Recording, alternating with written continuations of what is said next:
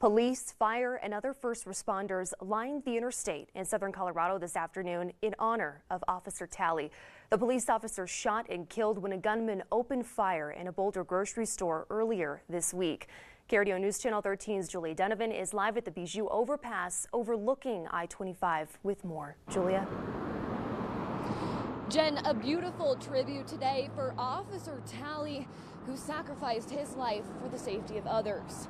The Colorado Springs Fire Department, as well as Colorado Springs Police and medical response teams, lined the overpasses on North Academy and here on Bijou today, welcoming Officer Eric Talley's mother to Colorado as she was escorted up to Boulder from New Mexico by State Patrol. The firefighters we spoke with appreciate the sacrifice Officer Talley made and say their hearts are with his loved ones. We feel for the Talley family, the Boulder Police Department, the whole community up there, and we just wanted to show our support from Colorado Springs, let them know that we're all here for them. We're all a big family in the first responder community.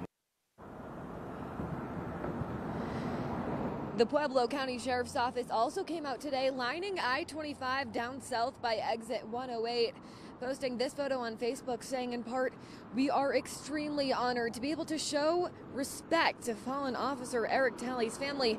Our thoughts are with the Boulder Police Department as they mourn the untimely loss of a hero." Now, Douglas County deputies were also out in full force today, remembering and recognizing all that Officer Talley gave. For now, reporting live in Colorado Springs, Julia Donovan, KRDO News Channel 13. A beautiful tribute, Julia. Thanks.